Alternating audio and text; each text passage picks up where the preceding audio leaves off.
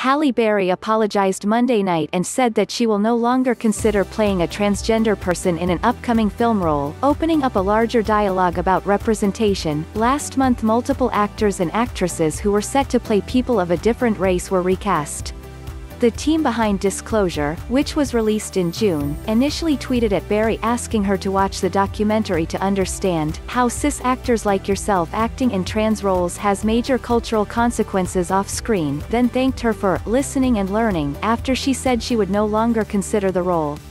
After Scarlett Johansson was cast as a transgender person in the film Rug and Tug in 2018, the casting decision was met with intense criticism.